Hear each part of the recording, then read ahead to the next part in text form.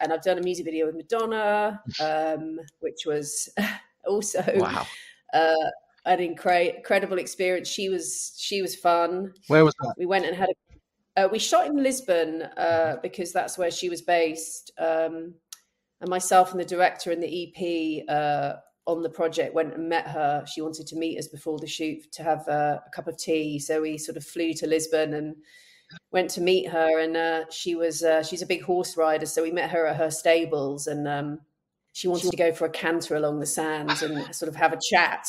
But of course, none of us could ride a horse. So rather embarrassingly, had to follow along in a golf buggy as she cantered along the sands.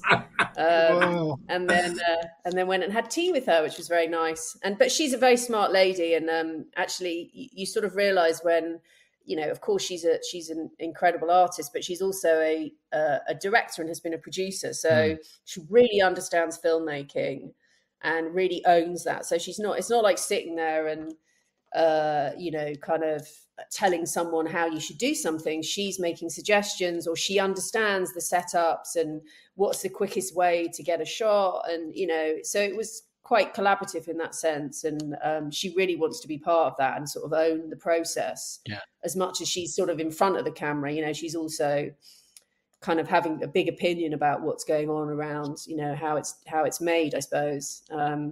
But yeah, I mean, an amazing and incredible experience,